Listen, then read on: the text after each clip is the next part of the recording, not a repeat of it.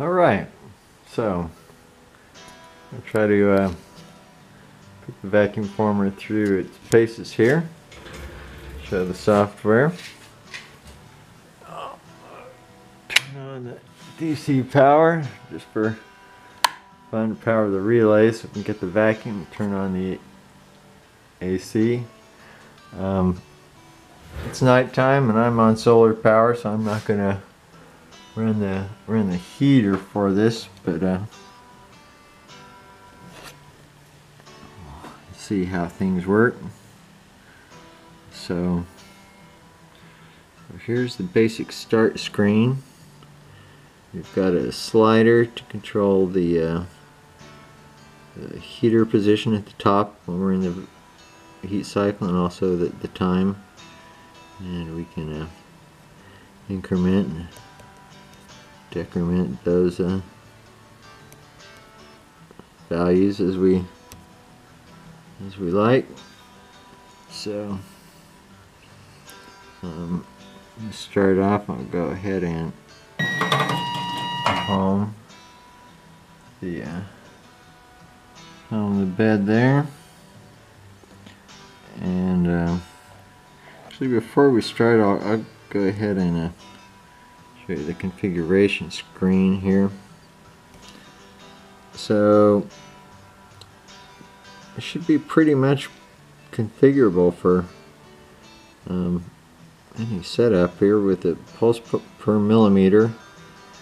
Calculate that with your steppers and your gear, and then we've got millimeters per second on our run speed and homing speed. I'll explain those in a minute.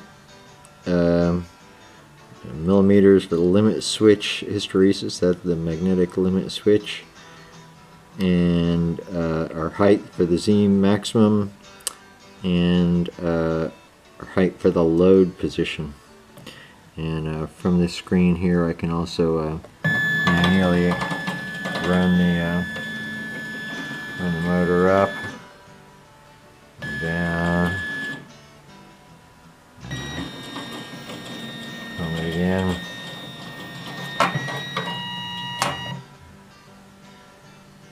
So I go back to the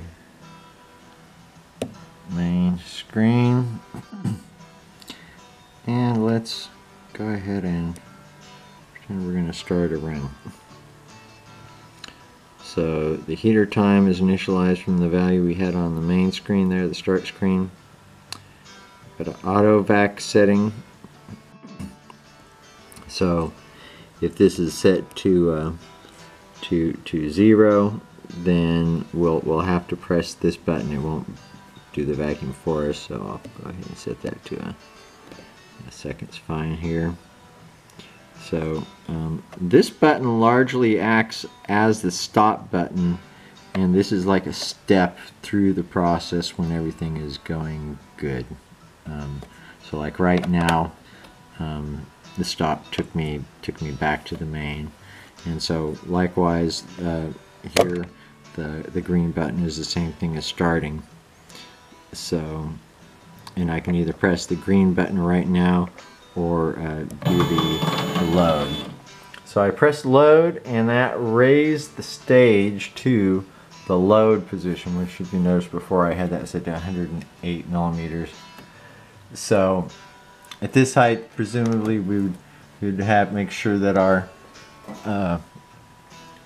workpiece, or plastic, and frame are in position, and likewise we would position the workpiece that we're going to form on the bed, make sure that's centered here, and then when we're ready, we press start. There's a little pause where we can abort. I can press the stop button while it's going up, and it comes back down to the load position in case I want to readjust something here now. So I'll go ahead and I'll start again. So now it's going up to the programmed height. Normally the heater would be on, so it would be warming up our little film of plastic. You can now see that the timer is ticking down, and if I want to, well, this time I'll just go ahead and let it run down here. So it's going to run down, and time's up. First it moves fast down to the load position and just a little slower to the final. We had the auto vacuum for a second. Now I can press the vacuum and give it another little dose if I want to. And I forget if it's 15-30 seconds, a little window there where we can do the vacuum operation, and it goes to the done. So this is where I would kind of confirm done. Take the frame off at this point, have my piece, and then we load up and we start again. Okay, so you notice the count says 1 from our first little run. So we've got this handy little part counter, and we're ready to start the second piece here. We'll say things are loaded and ready to go. So I'll press the green button and we'll start our second run here. Now this time I'm going to go ahead and press the hold button. Likewise, once again the green button would have done the same thing. So I can either tell it to go prematurely,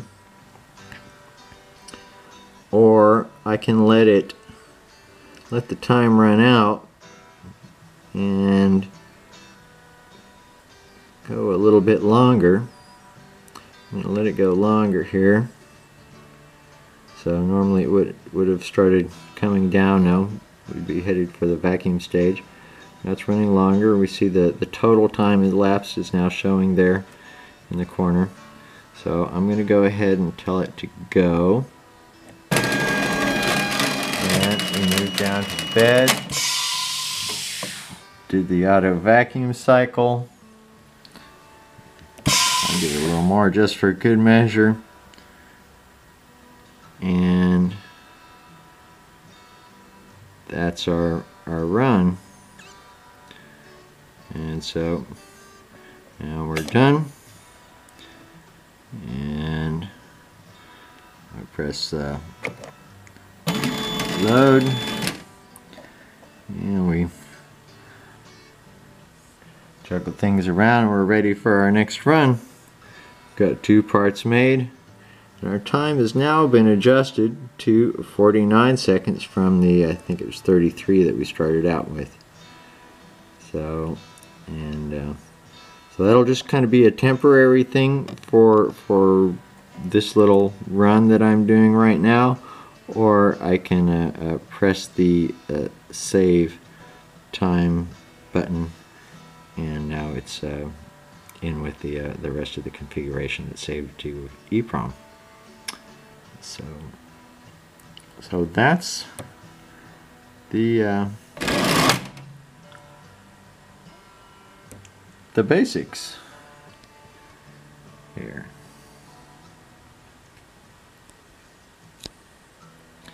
So, this top is printed out of PETG plastic,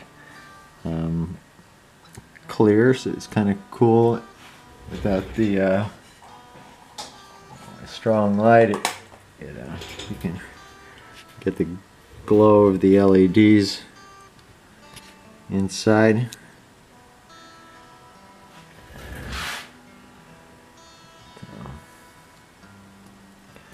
and the bottom is a regular PLA.